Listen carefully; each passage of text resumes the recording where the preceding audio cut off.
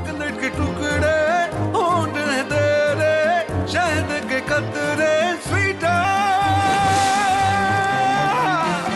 Recently, news broke out that Vijay Krishna Acharya will be directing a pirate fantasy film, Thug, this year. While nothing is confirmed, a lot of stories have been leaked. The film is said to have taken inspiration from the Pirates of the Caribbean series, and Yash Raj Films were planning a whole new Thug franchise if the film does well. Many people were eager to know about the cast, and apparently Parineeti Chopra has been signed for the film. There was a lot of buzz that she would be part of Sultan and was having meetings with Aditya Chopra and other members at YRF for the film. However, it seems that info was mere speculation, and it is Victor's film that she has signed.